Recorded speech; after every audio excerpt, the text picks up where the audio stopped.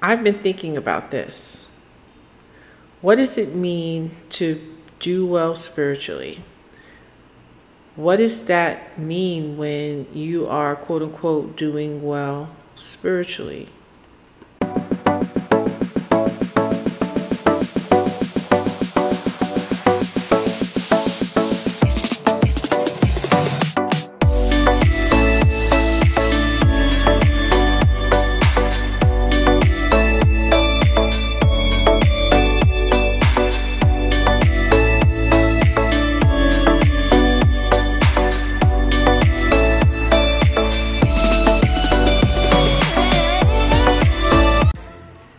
Hey everyone, welcome back to the Losing My Religion channel. Today we are talking about what it means to be doing well spiritually. For those of you who are new, welcome. Thanks for those to you who subscribe and who comment and who reach out to me behind the scenes. As some of you know, I'm a survivor of the International Churches of Christ ICOC cult, otherwise known as the Boston Movement. And one of the things in that particular movement was this concept of doing well spiritually. Now, if you were part of a different kind of movement in a different kind of cult or abusive church, then you are probably familiar with this idea. Doing well spiritually, what does that even mean? And how does this metric get measured? Like, how do you tell if you're doing well spiritually? Well, these are all very valid and relevant questions for those of us who consider ourselves to be spiritual people who are trying to live spiritual lives, and we're trying to figure it out. Now, my position on this channel and in my real life is that your belief system is yours. That is one of the most personal, sacred aspects of yourself as a human being, is your spirituality and your spiritual belief system. I also include atheism in that. I think that the belief system is the belief system.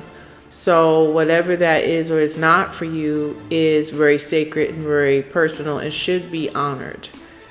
Not only by yourself to yourself, but by other people. It should be respected. That's a boundary. And I don't believe in telling people what to believe or what they should believe. It is not my place to say. It's not anyone's place to say. That is a very personal decision, a personal part of your existence. And no one gets to say on that but you. So no one has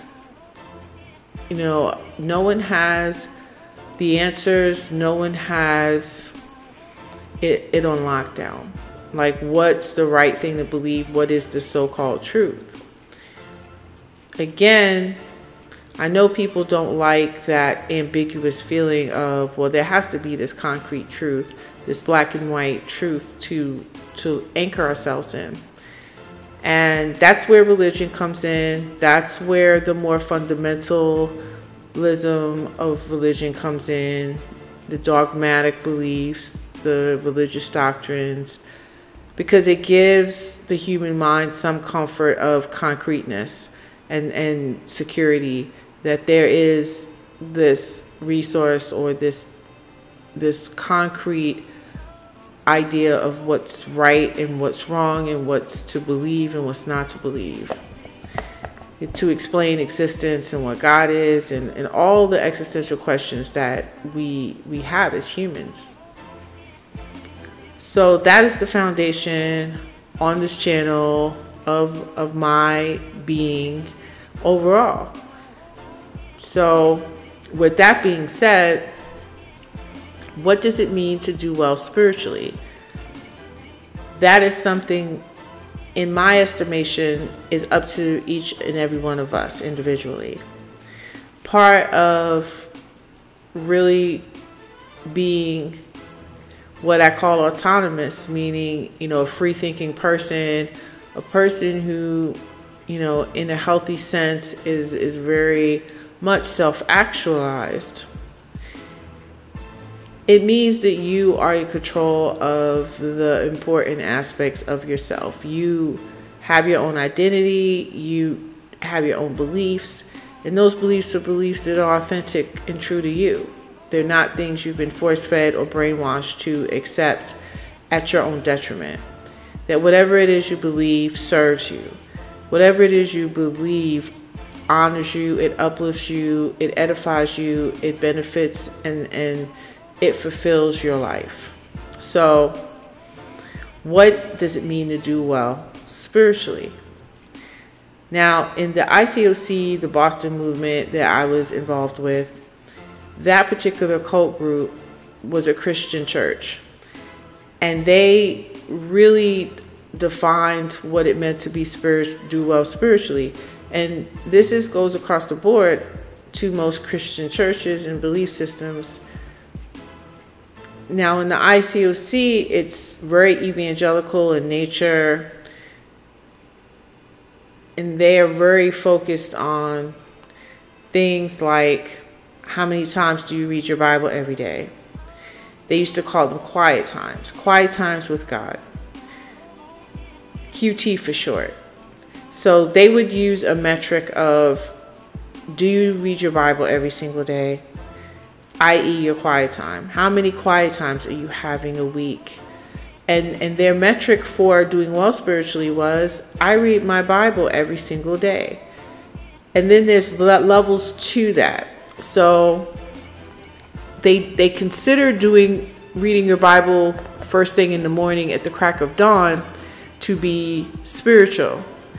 Now, if you read your Bible every day before you went to bed at night, that was considered less spiritual, because they saw it as you're putting God first by reading your Bible and praying before the start of the day, not at the end. And then there is, reading your Bible in the middle of the day, which they just did not view as spiritual. It seemed to them that you were rushing around, you're busy, you're not putting God first, God front and center in your schedule. Jesus is not Lord of your life. So doing what spiritually meant reading your Bible every day, first thing in the morning, getting up at 6 a.m. to do a prayer walk, to pray. Doing well spiritually also meant church attendance. This is a big one. Every Sunday, every Wednesday, every Friday in the ICOC case, it was Bible talks and devotionals and, every event that the church would have, that you were there front and center. So that was considered a metric of how spiritual you were. Literally, if you missed too many services, people would question your relationship with God. They would think that you have fallen away from God, that you have returned to the world, that you are weak spiritually, that you're struggling. If they don't see you in church every Sunday, if they don't see you all the time at every event, you are considered to be weak spiritually or questionable. Your spiritual status is questionable.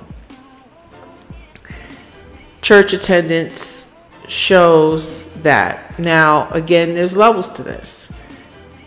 There's the basic church attendance, but some people attended every week but were not considered spiritual. It also hinges on where you sit at church. Do you sit in the back up against the wall, or are you sitting front and center in the first 3 rows?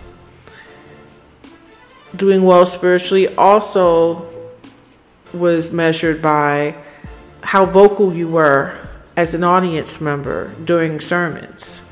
When people were up on stage speaking and sharing, how vocal were you?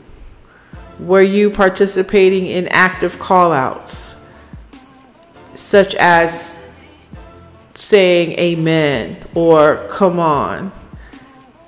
And these kinds of call-outs from the audience to cheer on the person at the podium or at the microphone speaking in the front was seen as a metric of spirituality, that you were doing well spiritually if you were actively, vocally participating in the service as an audience member. Another metric for doing well spiritually in the ICOC in many churches is your level of evangelism. The ICOC called this being fruitful. Your fruitfulness meant everything. And fruitfulness meant how many people do you bring to church? Your visitors, as they would say. How many visitors would you have to every single event? And then it's how many people do you have personally studying the Bible? So your level of spirituality was directly measured with your fruitfulness. So you needed to be constantly inviting people to church, having people show up to church with you, and then study the Bible with those people. And these people, the level of your spirituality would be measured by, again, there's levels. So they would measure the quality or the sharpness of the person or people you would have to church and study the Bible with. So if you were bringing out people that they considered not to be sharp, they would consider that low-hanging fruit. And the more of the so-called sharp people in society that you would bring and recruit and study and convert, that increased your level of spirituality. So the ICOC leaders often nonstop chastise members for not being fruitful, for not caring about the lost. People, they saw everyone who is not in the church, lost to go into hell. So they said, well, wherever you're at, if you're out living your life, if you are not constantly thinking about evangelizing and saving souls, which meant inviting them to church, studying the Bible with them, baptizing them, then you were not spiritual. And so the amount of people you baptized, the amount of visitors you had, was a direct measure of your spirituality. Now, a lot of these things, or all of these things, have one thing in common: performance. These are performance metrics. These are things that they can look at and put on a spreadsheet. It's like, how many people have you had to church this month? 9 people, and they can write it in the little box of visitors. How many people are you studying the Bible with? 1. They put the 1 in the box under that category. So these are numbers. And that was correlated directly with your spirituality. It meant you were doing well spiritually. And there are other metrics that are all performance-based. People who are fasting and praying, people who are in leadership positions. In the ICOC, if you were chosen to disciple people, to lead a Bible talk, to be in a leadership position in the church meant you are doing well spiritually. They would say God has called you, but it's really the church appointing you, but that's how they measured it. So now, here we are on the outside of the group, of the cult, of the church, of the religious matrix. And the question begs to be answered. What does it mean to be doing well spiritually? And the answer is pretty simple. It's up to each of us to decide. Do we want it to be measured by other people, other organizations, other leaders, other cult gurus, the media, our parents, or do we want to define this for ourselves? After all, it is our spirituality. It's our path. It's our relationship with God or whoever we believe or don't believe in. So why should we continue to allow other people to dictate to us what being spiritual means? Because at the end of the day, if someone else can dictate that for us, And those of us who were cult members, who are survivors of spiritual abuse, we know firsthand that when other people can dictate what spirituality is and what being spiritually well looks like, they can control us from the inside out. And they can pull their strings and dictate to us what being spiritual and doing well spiritually means. And what that results in is never being able to measure up, never feeling good enough, never feeling like you're right with God or your belief, who you believe in. You never feel like you're enough. And then it becomes impossible. And then you just go down the rabbit hole, a dark place, because other people are dictating it. It's a carrot you never can catch. So, again, what does it mean to do well spiritually? You tell me. Until next time.